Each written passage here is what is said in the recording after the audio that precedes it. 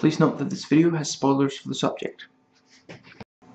Put off by how long this video is, don't worry, I try to jam-pack my videos with as much content and as much detail as I possibly can. Anything I feel I can comment on and that I feel you might be interested in, I pretty much put in the video.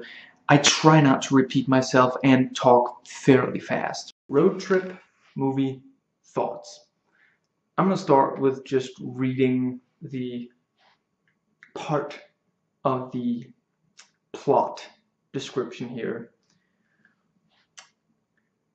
If you're, the rules of cheating. If you're in a committed relationship and you have sex with another person, it's not cheating if you're in different area codes.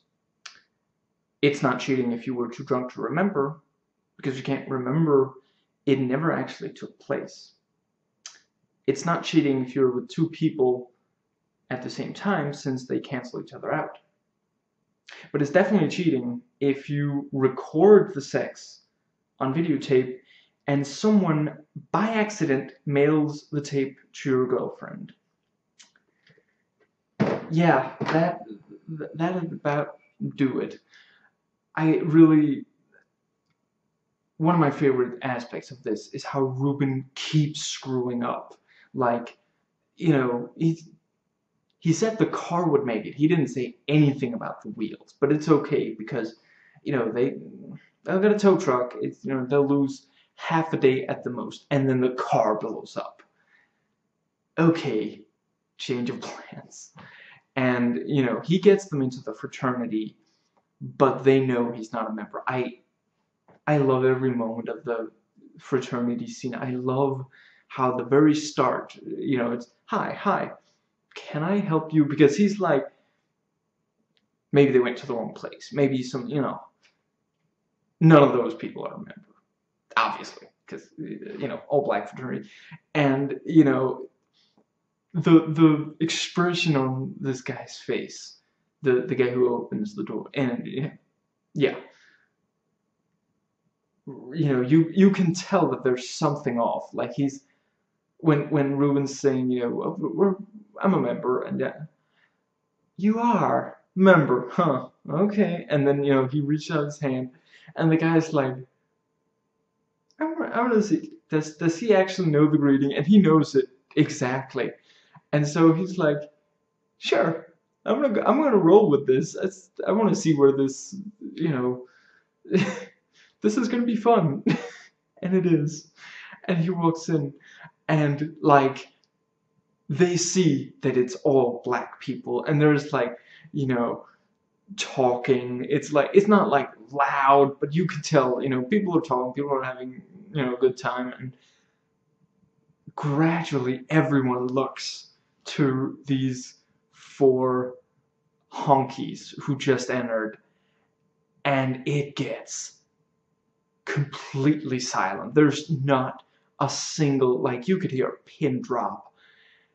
And the guy who greeted them at the door is like, Rubin here is apparently a member from our Ithaca chapter. And you see, like, one of these black guys like, is that so? It's like, just, and EL is like, we made a mistake. It's we don't want to be bothers. No, hey, there's plenty of food. Just come on, sit down.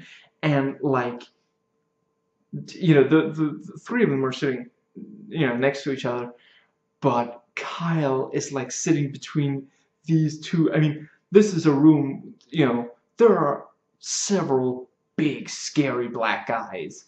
And he sits between two of the biggest ones, and he's little tiny, and he like looks around. It's just, yeah.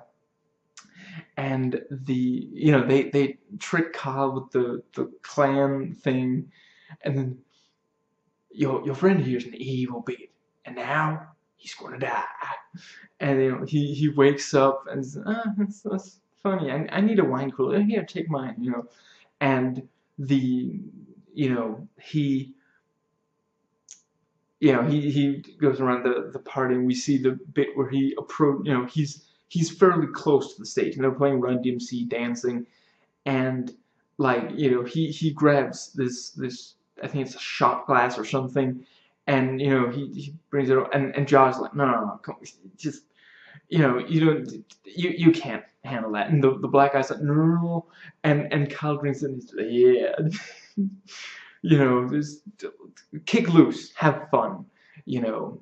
And it's the yeah, and then he's got enough liquid courage, so he jumps on the stage and starts dancing with them, and everybody's enjoying it. So they, you know, they go off to the sides of the stage, and he literally has the stage now. So yeah, and he does some of the whitest dancing in the history of white dancing. Just, you know, white bread, you know, just could not be whiter. It's so much fun. And he's clearly having the time of his life. This is finally, he gets to kick loose all this pent up energy from, you know, all these years. So yeah. Now, I love Josh's nightmares. You know, they're at the very start. It's like, you know, at first you're just, you know, you've just heard that this is, you know, it's difficult to do a long distance relationship, you know, and oh yeah, she's like heading off to class, and then, you know, this guy's, oh yeah, I bet, you know, they're like friends, and you know, I never came like that before. Oh no, and you know, it's like I had to take 2 birth control pills because that's how that works, and just yeah, you know, and it's like, should I come over tonight? Oh no, right now, you know, off with the shirt and, you know, up against the tree, and he wakes up, and it's just, yeah, these are the nightmares that a guy has. This is how a guy thinks about his girlfriend, and it's so stupid and so like, you know, we should be much more mature about it now, but we guys are insecure about stuff like that. So yeah, and it really nicely sets up that, you know, he's worried about it, and then when he says, you know, I haven't heard from you for days, it's, you know, that has more weight because of that. And the second nightmare, I love that both of these nightmares you buy. You know, it's like, you know, the best parts of, like, you know, some of the best parts of Nightmare on Elm Street. You know, and Inception. You know, it's like, no, this is, you know, this is real, and suddenly, oh, it was just something you imagine. You know, and yeah, so the yeah, moving on to the second nightmare, you know, she's just innocently sitting there, and these 2 sweet girls, you know, no, come on, this should look at all this mail, all these nice people who care about you, and it's just like, again, this is like, you know, they're you know, it's like a slumber party or something. It's like, it's so innocent because girls are just so innocent and pure, and just, and you know, no, let's all watch it together, and, you know, puts the tape in, and, you know, it's like, oh, that's sweet, and then, you know, Amy Smart walks into frame, and you can just tell Tiffany is just, you know, it is just gradually destroying her, and, you know, out of frame, and throws up with this like nasty sound, like, just, you know, it sounds like the freaking Exorcist or something. And again, you know, that's a guy in nightmare. He's so scared of hurting his poor innocent sweet little girlfriend, you know, and yeah, just spot on. And I love how for most of the movie you expect and almost kind of hope that they get there in time, they prevent it, and thus he can save his girlfriend. And then when he gets there, he finds out that he didn't need to go because the tape cuts to Barry mooning before much of anything, incriminating comes up. And I love the way that it. Well, yeah, let's start with just her. She says almost the same thing as EL. He says it in a bit more of a crude manner, more of a guy, you know, free sex kind of thing. It won't be long before, at some point you're gonna be 40, you're gonna have to pay for these girls, And yeah, she's talking about, you're in college, we should have fun, as in, and it's like, this last week or so, yeah, she's been thinking about, this, and he, the tape is still in that, in the envelope, and then he, oh yeah, sure, he's here. It's Beth. Who's Beth? And he picks it up and he leaves the tape behind because it would be awkward to walk around with, And he talks to her and he finds out, doesn't really have an extension. And, I have something I need to talk to you about, but let's, I'll have to talk about it to you in person. So, yeah. Okay. And while he's talking to her, because he's like thinking, I should still deal with this, but yeah, it's nice and she called, and it's really, he's like, oh man, I may actually not get to be there next semester, and while he's talking, she notices this little pack, and it's so perfectly done with her just being off in the background as she opens. A tape. That's sweet. Goes over, puts it in, and here's the, she should be smart. She should be trying, And she's like, oh, I have the sweetest boyfriend, all the land, and she keeps watching, and he hangs up, and he turns up. No, don't watch it. That's just, yeah, so funny. It's such a good background action gag. Now, but yeah, then afterwards, they do actually split up, and in spite of the real Tiffany being in the movie so little, she's an actual character. She's not something for the protagonist to just win back or protect or something. She has actual agency. She breaks up with him, and not because of the plot or anything like that, but because of real life. Long distance relationships are hard, and as she says, college, they have to live their lives, and it's not even a bitter breakup. They remain friends, and not only is she as bad as he is with cheating, so she's not hurt by, she doesn't find out that he cheated, but she might not even be hurt by finding it out. She herself cheated intentionally, and she rationalized it with that guy logic of, it's not cheating when. So, yeah, that was fantastic.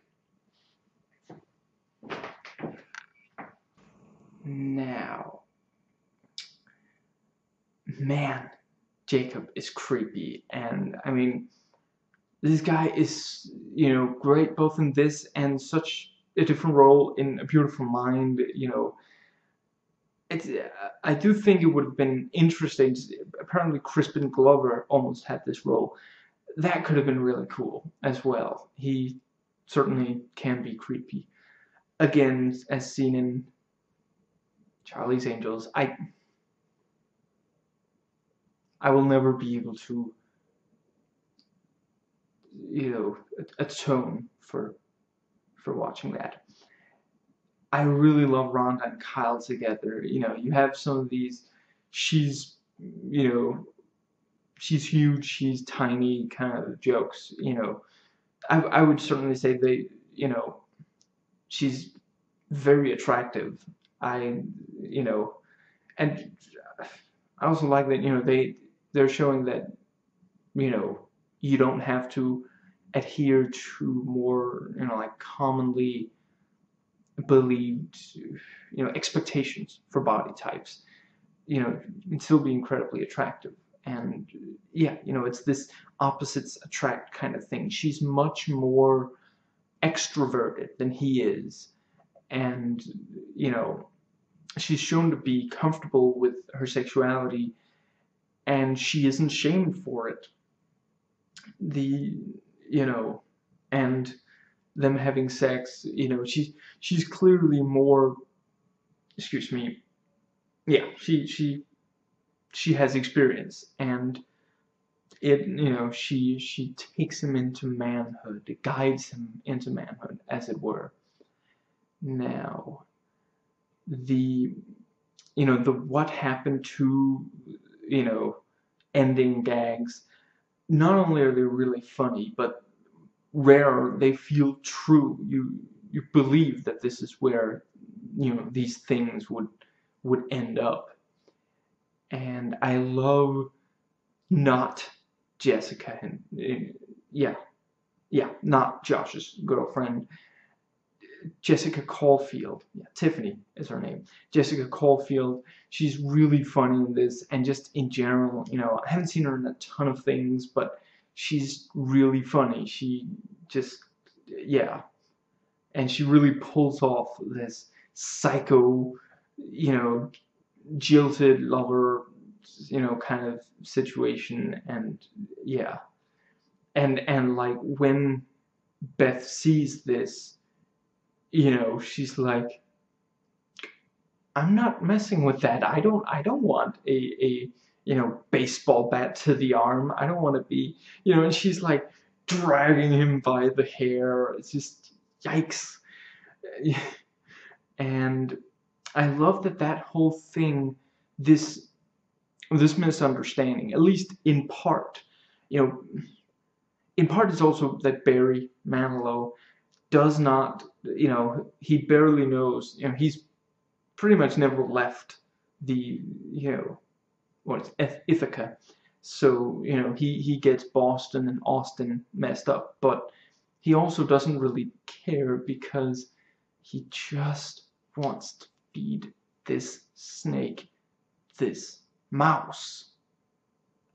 You know, just so determined, just, and I love how that builds, you know. And you know, are you here for the feeding?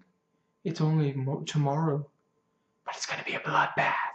You know, she's like, you know what, I'm good. You know, she's a great like straight man to you know, Barry's completely crazy. You know, the second time with where he has the mouse in his mouth and like, oh hi, you know, and she's like, you lied to me. You know, she still manages to get that out, but yeah, you know, Barry is like, he thinks that, you know, he kept his promise. He didn't, you know, try to overfeed him. He didn't cut a mouse in half and feed him both, you know, on 2 separate days. He didn't start the feeding before Saturday with, you know, Saturday feeding time. You know, you're about to find out what it's like to be at the bottom, lower region of the food chain. You know, and then he's like, the snake's not doing anything. Why is the snake not doing anything? And he, you know, hammers the side of it like it's, you know, a pinball machine that is not quite doing what it's supposed to. You know, it's just, and he keeps, you know, and he's got the guitar, you know, unleash the fury, unleash the fury, eat him, Mitch, eat him before I do. And you know, after all of that, you know, Jacob comes in, and he and Beth are like arguing, and you know, Barry is like, he's, you know, he's got the mouse there, and up comes the snake. And he swings it around, you know, and eventually it flies off and bites Jacob in, you know, the neck, and he falls over, and the mouse runs off, having lived another day. That's awesome. Just yeah, and then cut to Twisted Sister, I Wanna Rock. That's just awesome. Now, I really like that Beth, when she finds out, she actually, she didn't come up with the idea of, telling, Tiffany that, that her boyfriend cheated on her, but she agrees that's what should be. Should he really be allowed to cheat on, no, that's not cool. So she's gonna go and tell him. She's gonna go and set things right. Yeah, she really has like values, strong values. And the bit at the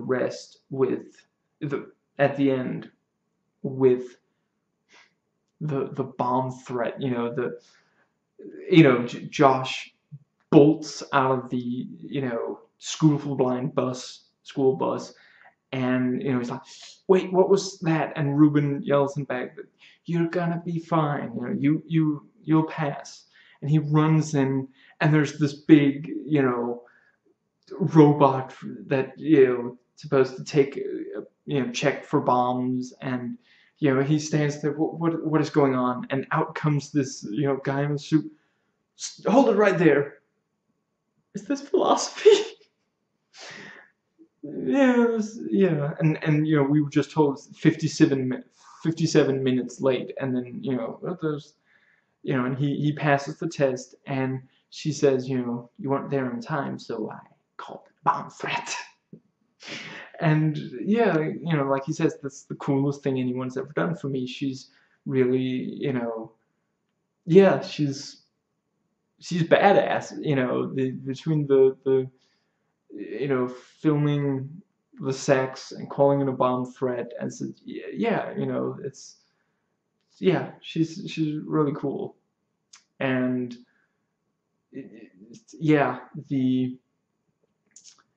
I suppose that was about it for that. I love the whole bit with the kid at the post office kind of thing. At first he's like, I think he's like guiding someone to a website that has spoilers for Star Wars Episode 2. I think he's like, Episode 2 spoilers / and they and he's like, no, this is just a second, and they close his computer. Got some people here, and they're being very rude. I'll call you back, and they're like, her grandpa died. Oh, that's sad. Her key? Oh, I'm sorry. Can't get the mail. You don't have the key. Don't worry. Her mail will be safe here. And he opens the computer and closes. I don't think you understand this, and like, Kyle has been like, he's a new man. He smoked cigarettes. He had sex. I was up all night. I had sex last night with a girl. And goes, and he's now, and smack, I think he broke my nose. And guy jumps over the counter, off of the shirt. You're a wrestler, and he grabs him. It grabs his crotch, and two of them have to pull him off Josh. And Josh jumps over just barely because his groin hurts, and he gets the thing, and in busts Fred Ward, and he's got a gun, and he's like, whoa, just who was kidnapped? And he swings, and Tiffany walks at Josh, and he's like, yeah, don't shoot, and the and the there's he yells at Kyle, is like, what about the car? It was stolen. Yeah, it was stolen. What about the credit card? It was in the glove compartment, and that was stolen too. I love that it's not they stole the credit card from the glove. No, they stole the glove compartment. It was in the glove compartment that was stolen too. So yeah, yeah, and these were separate incidents, presumably, and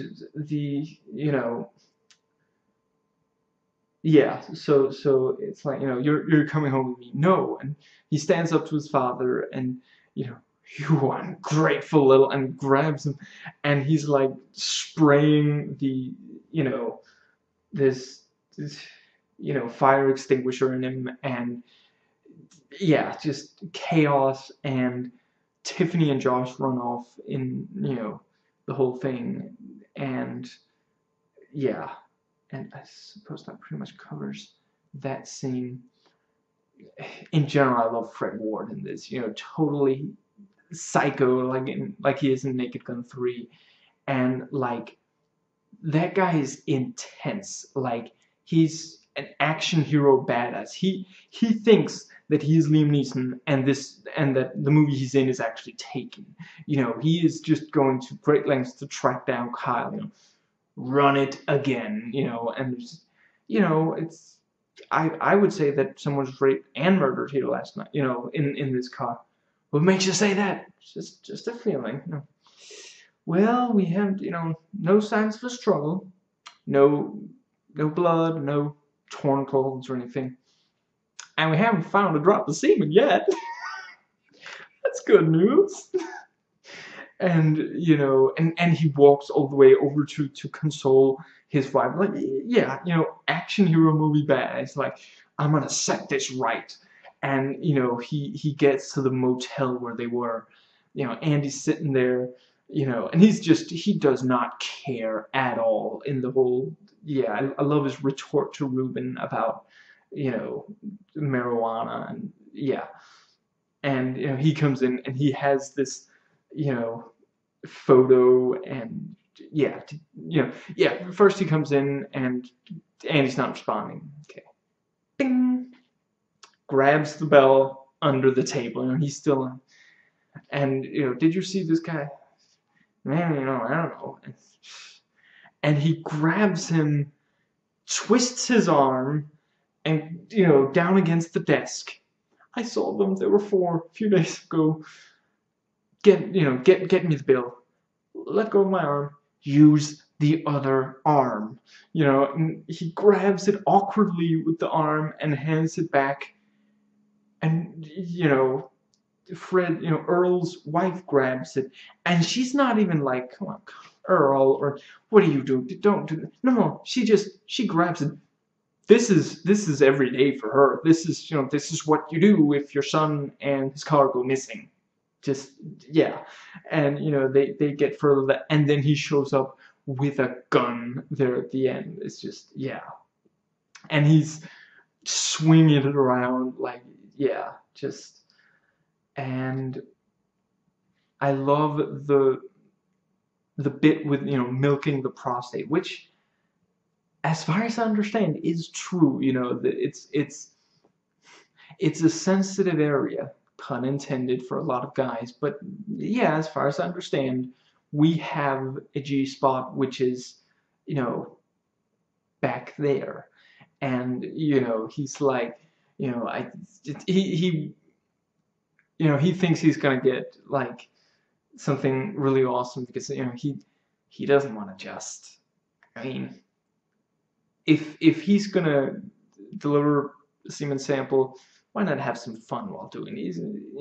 He wants to have sex with a girl. He doesn't want and she's this experienced woman. She's a little older, so yeah, it's like, do you need assistance? And and she explains it to him, and he's barely like. He's not quite. What is that? Does that sound? That sounds a little strange to me. And she's like, this is like, she's a doctor. She's gonna perform a procedure on him, so she's gonna explain what the procedure is. And he's like, we could just talk, and up it goes, and he's like screaming, and and we see Josh. He's like, what is going on? And there's like a doctor, someone out in the hall, and what is going on back there, and yeah, it works. And it's like, does that work? Oh yeah, it works. Works like a charm. And then at the end, he's been going steady with this girl for a while. Kind of serious. I think she's pre-med, two fingers. I said two? Better make it three. And and in general, these post gags, you have the, Rubin cross-pollination to make especially potent and untraceable weed, and Josh and Beth are still together and recording. They're making out in the library and they're recording that. So yeah. And of course, I love the when they're eating like breakfast, and he said there's powdered sugar, and I really can't have too much sugar in the morning, and Josh and Rubin are like, come on, man. And I love that, Josh is like, did you see my notes and all my possessions? Oh, right, they were in the car that blew up. Well, that's hilarious. Just, and the guy was, and this is the thing, you never complain about the food you were brought. You never have them take it back, because you're going to get the thing that just went on the floor or something. This is that on steroids. He's like licking, and he puts in his shorts, and he's like walking awkwardly, and they're like, what is going on there? And he comes back, there you go, no powdered sugar, enjoy. And he comes out, it's good.